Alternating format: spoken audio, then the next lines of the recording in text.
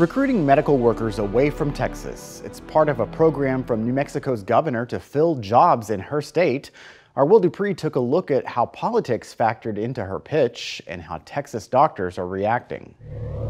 This weekend, a full-page ad appeared in 5 major Texas newspapers, including the Austin American-Statesman.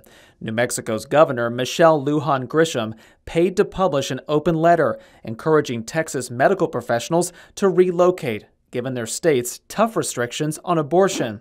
She wrote, "We're fiercely committed to protecting medical freedoms here, and we're taking steps to ensure that what happened in Texas never happens in New Mexico." We want to let those providers know that New Mexico provides a great place to practice healthcare, but also without those barriers to being able to practice healthcare as they best know how to do it. The pitch also includes 6 billboards New Mexico placed around Houston hospitals, directing people to a new website listing job openings from at least 120 medical providers. Texas Governor Greg Abbott's office slammed the effort. His press secretary wrote in a statement, Governor Lujan Grisham should focus on our state's rapidly declining population instead of political stunts. However, the president of the Travis County Medical Society called it a bold move some might consider. It would be great if we felt that we could practice medicine without interference.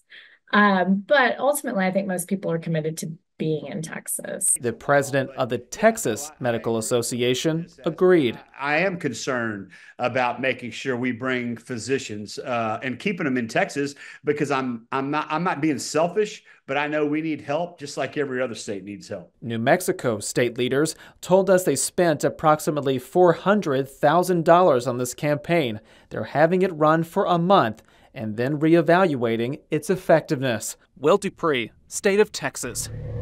So it's entirely possible that we're going to have late-breaking deepfakes before Election Day that show a candidate drunk or saying something racist. An AI election year. Without any federal regulations on deepfake ads, some groups fear people will be misled before heading to the voting booth. The pressure on Capitol Hill to keep people informed.